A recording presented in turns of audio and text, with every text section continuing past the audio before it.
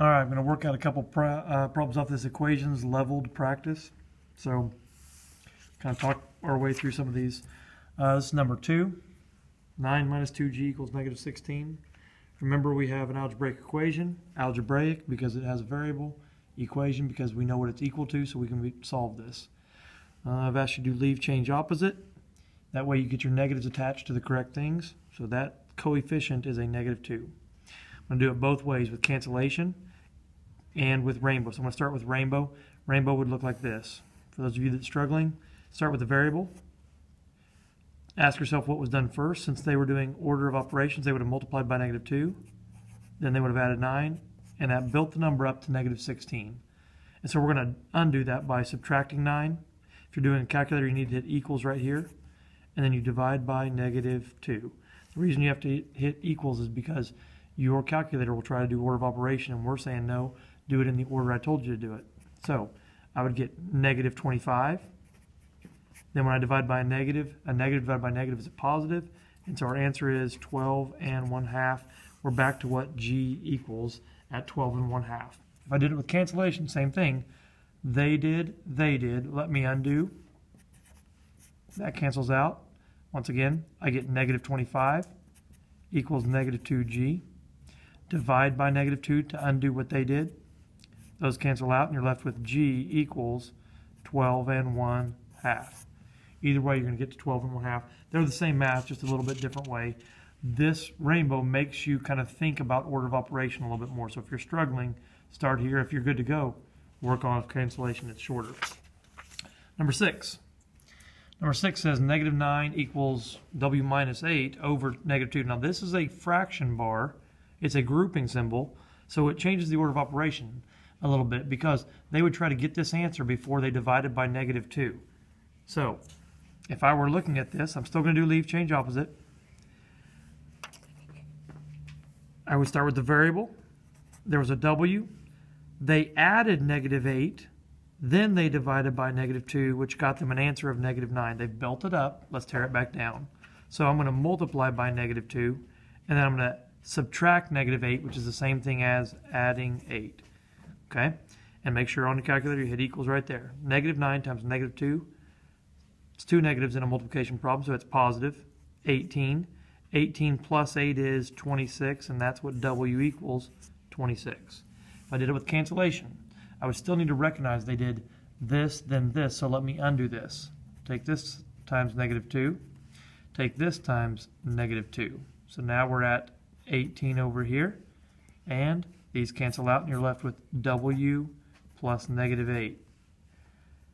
So I add 8 to this side to get rid of that, and I add 8 to this side over here, and you're left with w equals the answer to this, which is 26. Same answer. Number 10. Leave change opposite. Ooh, this whole thing doesn't fit on there, so I'll have to show it to you in pieces, I guess. Leave change opposite. There's the answer, negative 11.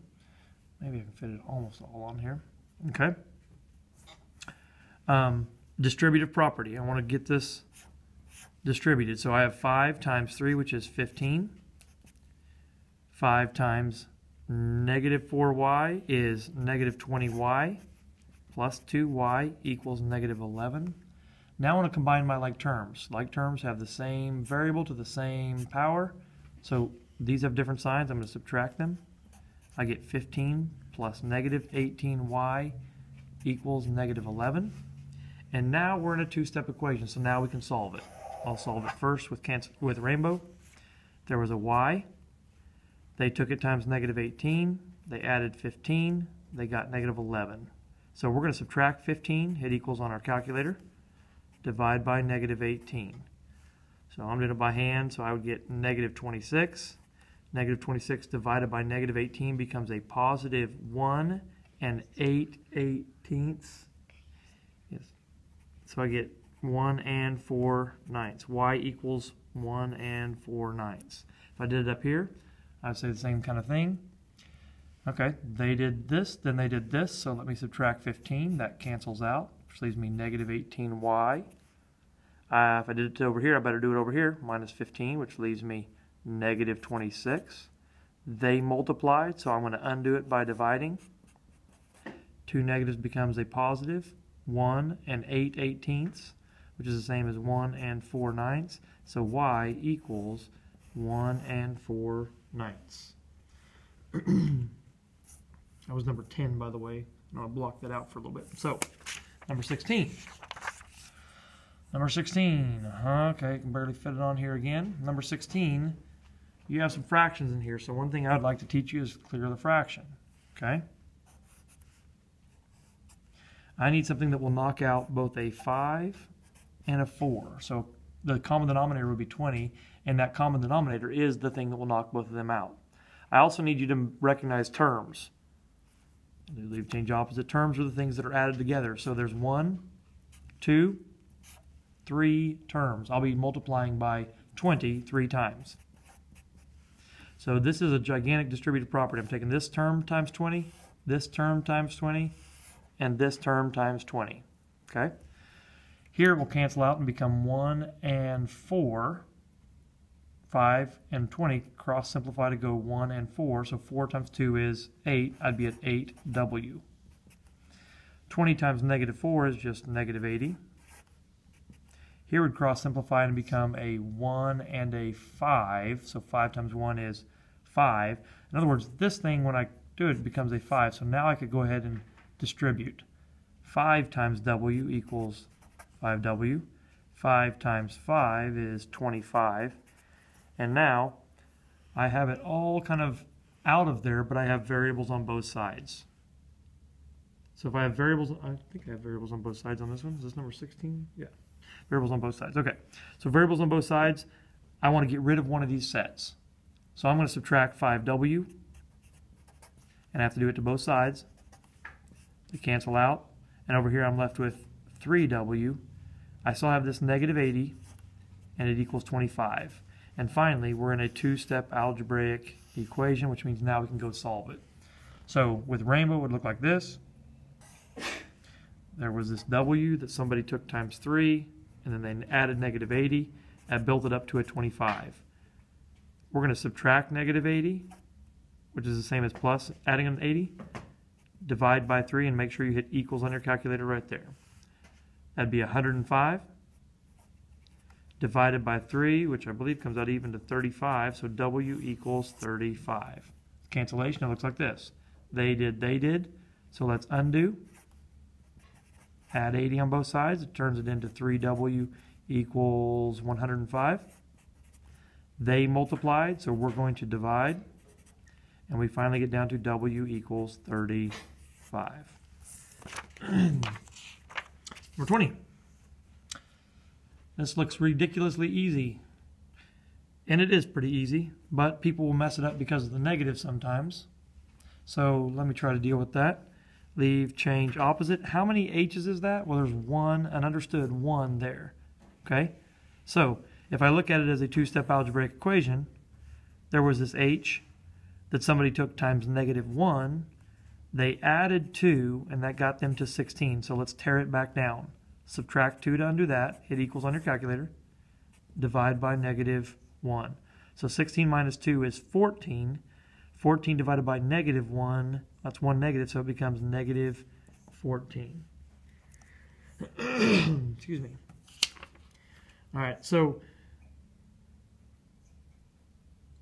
if I do it the other way, of course, I forgot I'm showing it both ways. So if I do it with cancellation, they did.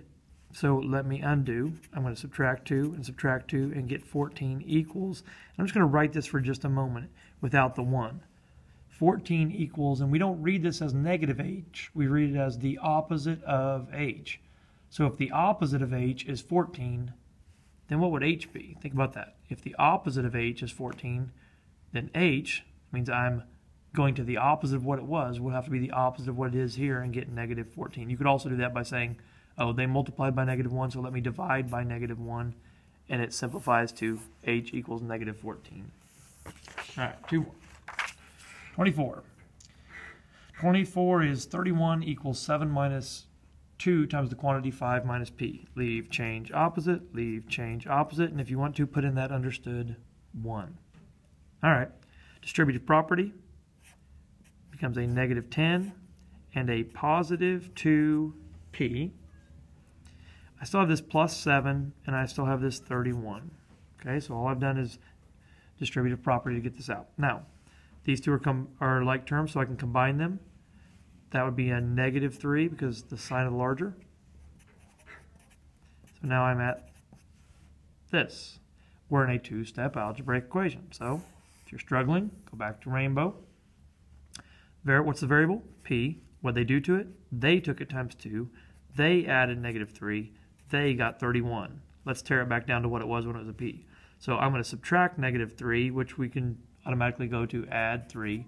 Subtract the negatives, add a positive. I'm going to divide by 2, and I'm going to make sure I hit equals on my calculator between.